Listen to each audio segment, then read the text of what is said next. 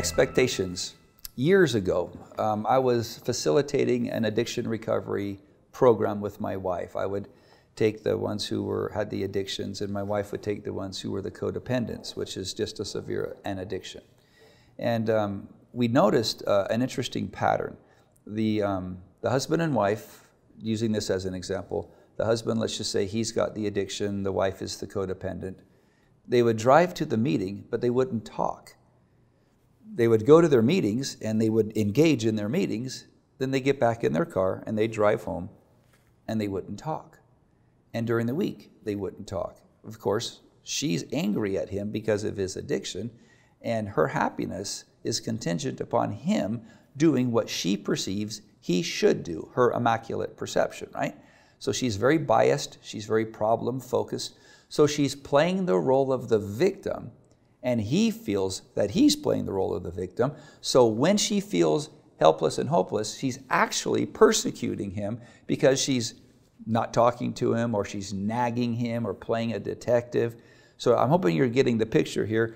In this scenario with the addict and the codependent of the addict, there was a lack of communication. So my wife and I got together and we decided we'd create a curriculum for the two to communicate with each other. During the building of this curriculum, I was in the foyer, we were kind of between meetings, and I had one of the codependents walk up to me and start asking me some questions. She was a little frustrated with her husband. And what I explained to her is what came out here, and then I ended up writing it on the board. I talked about the fact that when we set expectations for other people, we set ourselves up for failure, because the expectation is based upon our own narrative, right? It's our own immaculate perception. So as you look at this with me, I have an expectation A and an expectation B. I know that's not really fancy, but I've never come up with anything different in almost 10 years. Expectation A is like a credit report. It's the way it's always been. It's the way you've acted in the past. Expectation B is how I want you to act in the future. So it's my immaculate perception.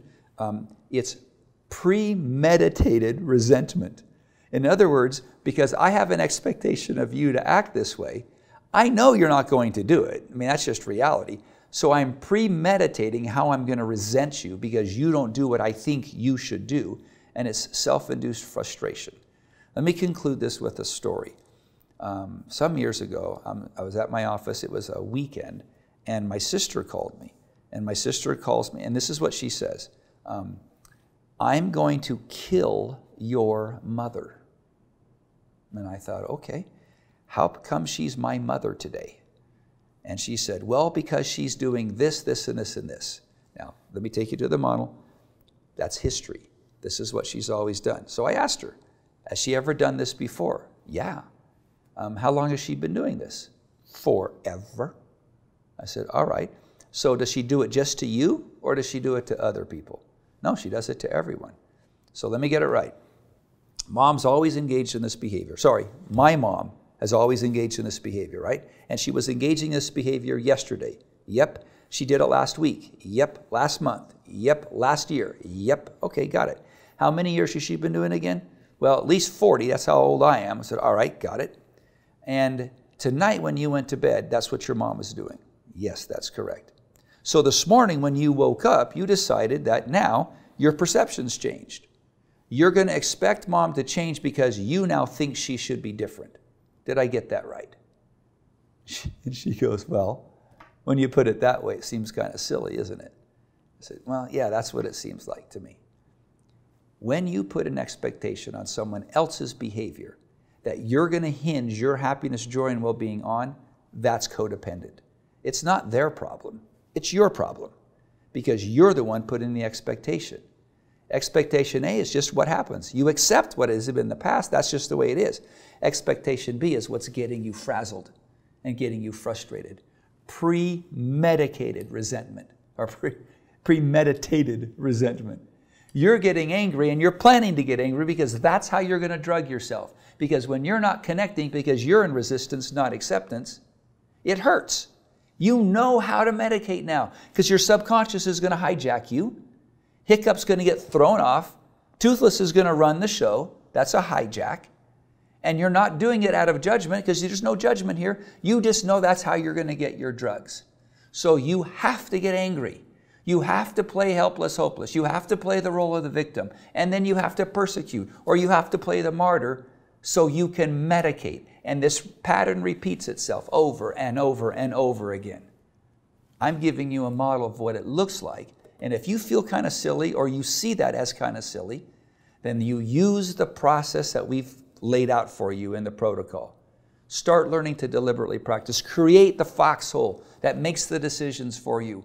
Learn what it means to go into acceptance. So as a bonus, I'm just going to read that definition. What does it mean to be in acceptance? I've used that term a lot. Acceptance is the ability to channel energy around or through the body and mind instead of collecting it like a reservoir. You're collecting negative energy.